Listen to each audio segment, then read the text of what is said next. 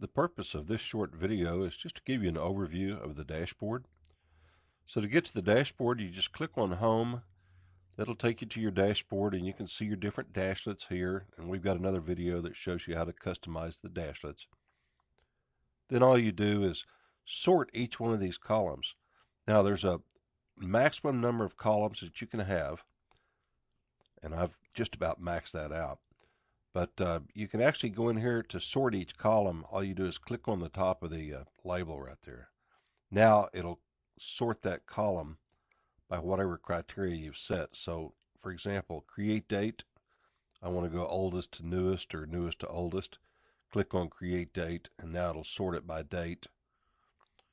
I can also sort it by category, by contact, by user. And if you want to print the results of this to take to a meeting or something like that, just click on Print Results right here. Brings up your printer. Select your printer.